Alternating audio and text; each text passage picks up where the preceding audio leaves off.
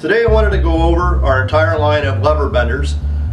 Bending tubing has been around for a long time. Some might say it's a science, some an art, but I wanted to walk you through all of our benders typically used for automotive, plumbing, HVAC, and even some of our industrial products. So let's start off with a little bit about, a lever bender and what they're used for. When we're typically talking about bending tubing, we're talking about dead soft copper, aluminum, or steel tubing.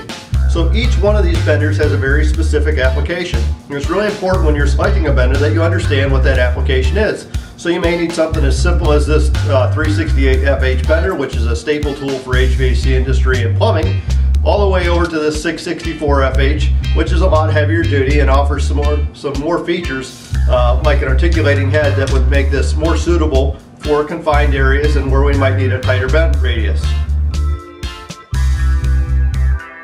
So stepping up to a 470 FH, the biggest thing you'll notice right away is if you look at the radius blocks, that there's 3 different size radius blocks for the 1/4, 5/16, and the 3/8.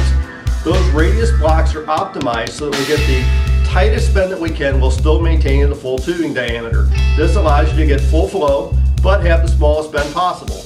The other thing that makes the 470 FH unique is the fact that we have a patented ROTO-LOK design. What that means is we can always start at the top like this, so we're bending, we have the best ergonomics here as we bend this down, and when we get to 90 degrees, if we want to go to 180, we simply pull the lever back, flip the handle up, and can continue around and still have that maximum amount of leverage to get the full bend on the tubing.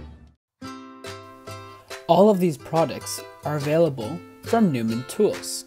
Call us at 1-800-465-1384 or send us an email at sales@newmantools.com.